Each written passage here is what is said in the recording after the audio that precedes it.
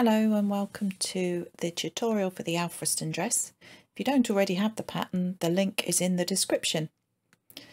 We're going to start by marking where the elastic needs to be sewn to. So fold your dress in half. You can see the elastic line there. I'm going to match that up with the pattern. Fold the pattern back along that elastic line, and then I've got some chalk. You could use a pencil or whatever you choose, or a tacking line, just to mark that on there. And then I'm going to turn it over and mark on the other side as well.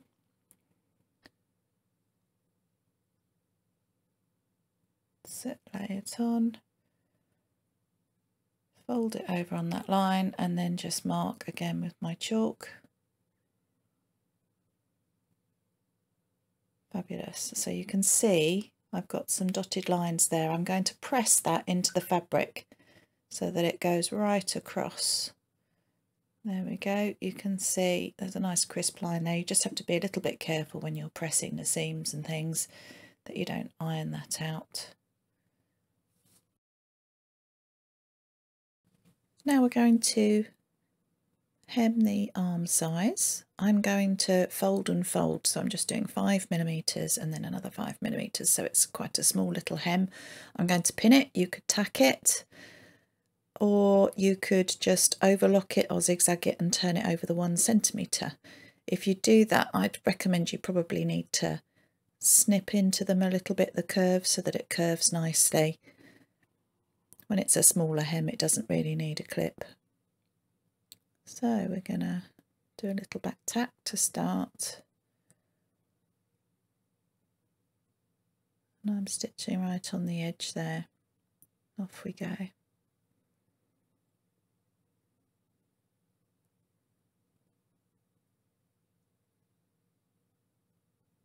Take the pins out so I don't stitch over those.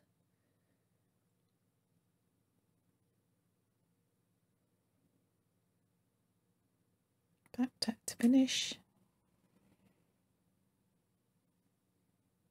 There we go, just needs a press, and then you repeat that for all the arm size.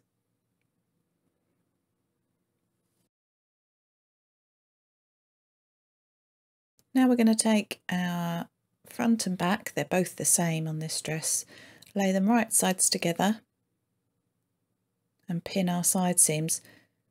So match those underarms, pop some pins in. Again, you can tack if it makes you feel more comfortable. I'm matching up those little press lines that I put in for the elastic. I'm going to stitch 1cm from the raw edge. Back tack to start. And off we go. Match those raw edges. I've overlocked mine. You can zigzag it or overcast it if you haven't got an overlocker. I'm going to press that to one side, again being careful I don't press out that crease for the waist for the elastic. There we are, nice crisp seam.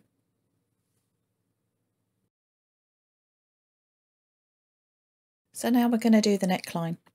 You can see I've overlocked it already. Again, you can zigzag it. I'm going to measure 1.5 centimetres and I'll put some pins in before I stitch. There we go. This is going to form the casing for our tie for around the neck. So again, a back stitch here before I start, and then I'm stitching right in the middle of the overlocking, so it's quite near the edge, just to give myself a reasonable sized casing there. There we are, all stitched, just needs a press, and then you repeat for the other neckline.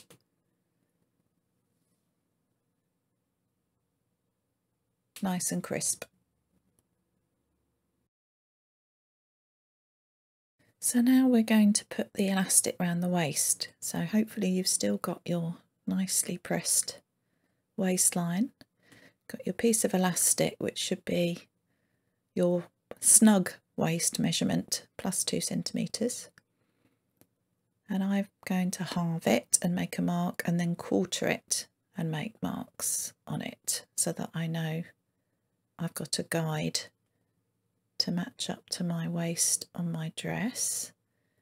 So I'm now going to quarter the fabric at the front of the dress by folding it and popping a pin in that fold, so I know that that's my quarter mark on the dress, where I need to pin the quarter mark of the elastic. I'm using 5mm elastic here. I'd recommend you use something a little bit wider than that if you're a newbie, because it's a bit fiddly when it's exactly 5mm. Maybe 8mm or a centimetre. There we go, I've pinned my quarter mark to that pin that I put in for the quarter mark on my dress, and now I'm pinning my elastic to the side seam. Again, you can always cut your elastic a little bit longer if you want a tail on it there, if it's a bit too fiddly to do it exact, as long as the measurement is your waist measurement that you're actually stitching to the dress.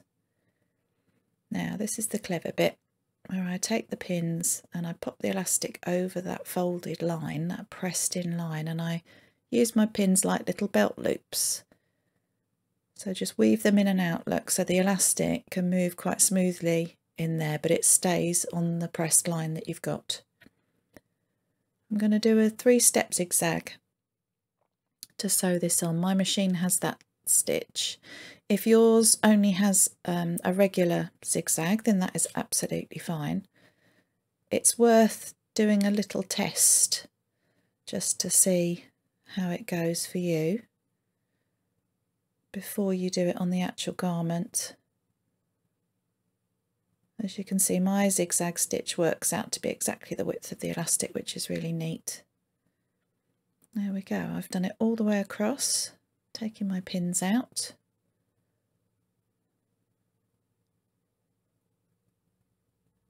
And that's how it looks on the right side. It's nice and neat. This fabric, incidentally, is a nice light viscose, so it drapes really nicely. So now we just have to do the other side seam. We're going to match under the armpits there, pop a pin in it, match the elastics, pop a pin there, and just pin all the way down the side. Once again, the seam allowance is 1 centimetre.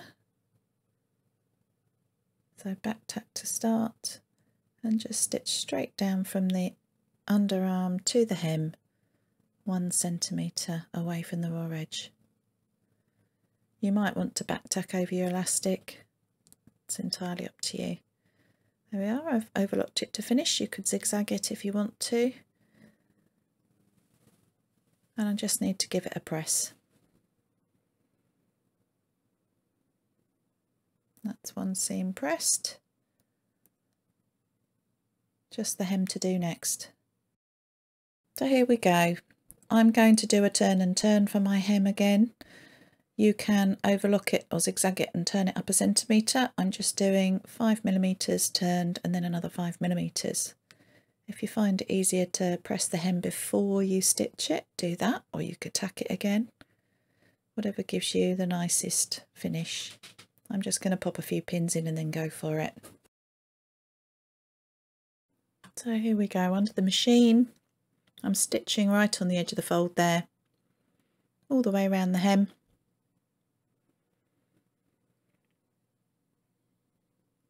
Just needs a press now.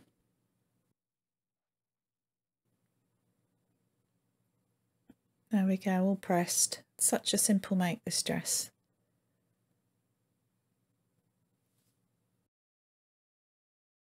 So you can use a piece of ribbon through the top of this dress, to be honest, but because I had some extra fabric, I'm going to make a little tie.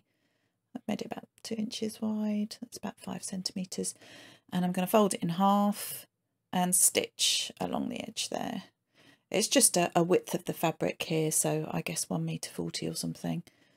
I didn't know how long I'd want it until you put it on and arrange your gathers. It's hard to tell.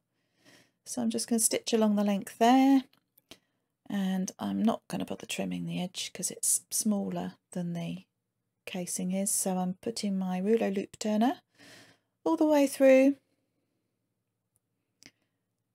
and I'm going to find that hook, the bottom hook bit, pop it through the fabric. There we go, and meet it up with the top loop, and then ease it through, rolling the fabric over the top. It can get a bit stuck if you get a big wodge of gathers all in one go. Here we go, turning it through, ta-da, unhook, turn the rest through, and then I'll basically just roll the seam to one side and give it a press. If you have got enough of the same fabric, it's quite nice, or an alternative colour even, just to have a bit of a contrast. There we go, so I'm going to roll that seam to the edge like that and give it a press. That's it, one tie. Super simple, super quick. Safety pin in the end. And I'm just going to thread it through that casing that we made on the neckline.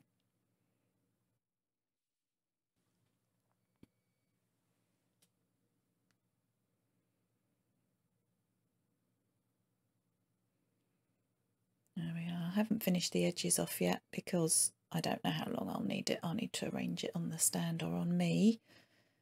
Find out how long I want that tie. Be different for everybody. So put it through, arrange those gathers a little bit. As I said before, such a simple make and so quick as well. And such an easy wear, especially if you're on holiday or on the beach or something in the back garden. Just pottering around. So easy to throw on. There we go, and just tie it on one side. That's your dress done.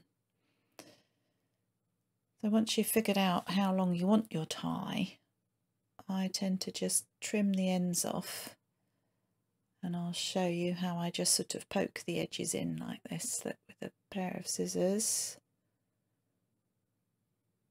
Just pop those raw edges inside, and then I just do a little stitch on the edge there.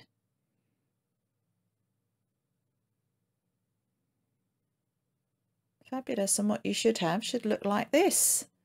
Enjoy!